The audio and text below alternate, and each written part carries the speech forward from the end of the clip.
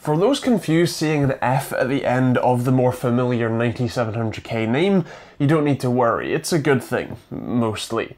It basically just means that you have no onboard graphics on that chip, and by a happy little accident, you have better all-core boost and general turbo properties compared to its standard counterpart. Then, of course, there is Ryzen. See, the 3700X with its 16 threads instead of 8 you get with the 9700KF, and its £40 cheaper price tag, is actually a pretty interesting chip.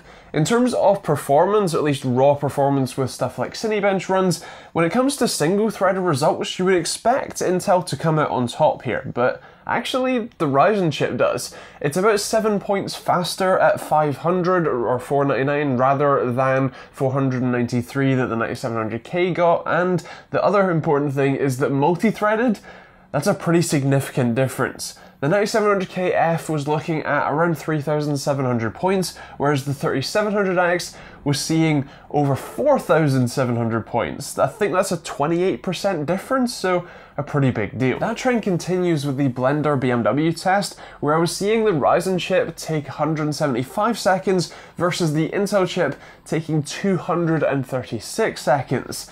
That's a good 35% slower on the Intel part, which is actually a pretty big deal.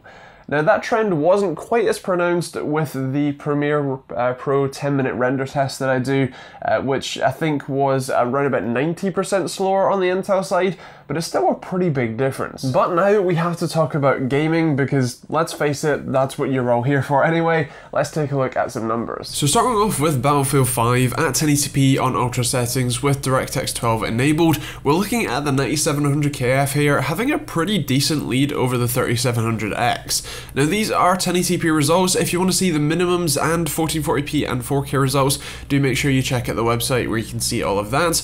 With Apex Legends, we're looking at a bit of a reversal here, so the 3700X is a tad faster than the 9700KF, with the 900K actually being a little bit faster than either, which is interesting to see. When it comes to PUBG, again on ultra settings, we're looking at the 9700KF even edging out the 900K just slightly, with the 3700X being about 17 FPS behind, so a reasonable margin, although not massive. And then when it comes to Fortnite, we're looking at actually identical results on the 3700X to the 9700KF, with the 3900X and the 9900K having a fairly reasonable lead over both of them, but either way, pretty impressive results. So for gaming, it seems like they're pretty much tied. In some games, you're going to see the 9700KF walk away with a complete victory, and in other games, it'll be the 3700X, and in some games, they'll be basically the same.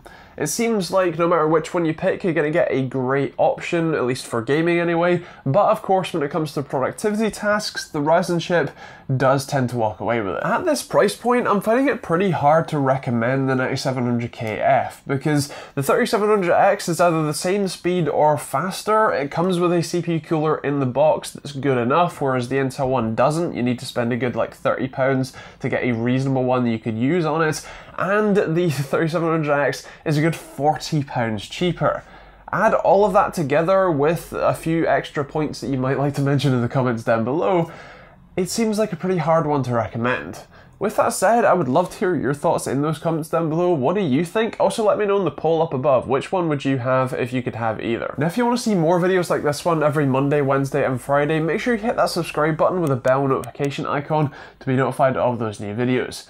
If you want to check out either of these CPUs, because I only mentioned UK pricing here and it can vary depending on when you watch this as well, do take a look at the link in the description down below. There'll be two, one for the Ryzen chip and one for the Intel one, and you can see pricing, you know, when and where you watch this. It will take you to your local Amazon store, you can see all of that.